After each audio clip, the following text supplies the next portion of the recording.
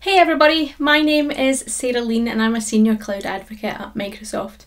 In previous videos I've went through what the Windows Admin Center is capable of, but today I want to show you how you can actually RDP or remote desktop into other servers using Windows Admin Center. So let's have a look.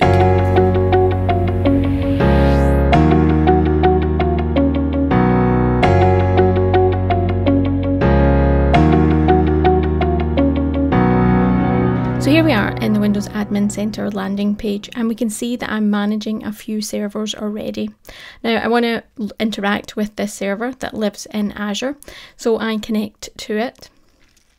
And once it launches, we get a menu system with lots of options. Now the one that we are concerned with today is remote desktop, so we scroll down until we get to that option.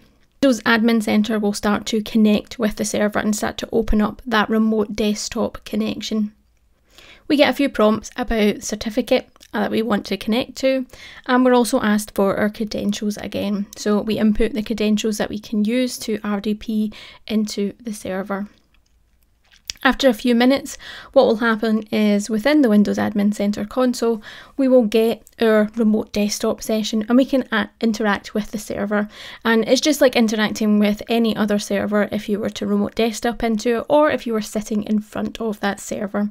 We can just manage it like normal. Now, I'm using a virtual machine that lives in Azure to do this, but obviously you can use it to connect to any server that has interactions with your Windows Admin Center console. If you want to know more about Windows Admin Center or to download it to start using it as a management tool within your environment, please do check out the link on screen today, and we'll also share it in the description of this video. Thank you for tuning in.